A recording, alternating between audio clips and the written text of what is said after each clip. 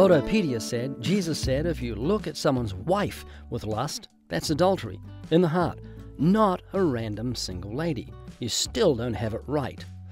Well, I don't know what Bible you're reading, but mine says in Matthew 5:28, Jesus said, whoever looks upon a woman to lust after her has committed adultery already with her in his heart. So if you're right and I'm wrong, how do you distinguish between a married woman and a single woman? You're in public, you see a gorgeous lady, you want to lust after her, but before you do, you go up and say, excuse me, ma'am, are you married? And she says, yes. Say, well, I'm not going to lust after you. Dave Mestro says, hey Ray, you do a very good job, but I can't understand how evolution is incompatible with God. This is probably a troll, but I'll answer it anyway.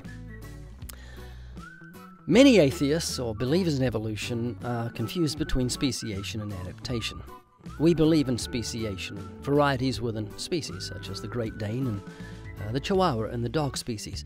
Adaptation, we believe beads to adapt, but we don't believe in Darwinian evolution, that is, that man and primates have a common ancestor. The reason we don't believe it is because Jesus said in the beginning, God made male and female. He didn't make goo that turned into some sort of primate over millions of years and then evolved into mankind. So you've got a clash between what Jesus said and what Darwinian evolutionists believe, and I know which one I choose. LL Unranked said, what can I say to women who believe the Bible teaches that women are worth less than men? Well, I think they're a little mixed up between other religions like Hinduism and Islam that treat women like inferior beings.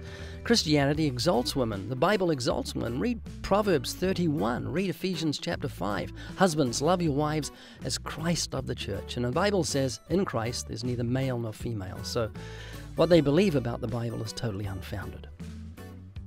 Proud American said, I used to watch these clips for entertainment purposes only, but after watching enough, I started to cry and realized I was a sinner. I can't tell you what comments like this do to us at the ministry. It so encourages us. So if God's touched you through our ministry or any other ministry, share it with the other ministry, share it with us, because it really is a great encouragement to us. So thank you, Proud American, for letting us know.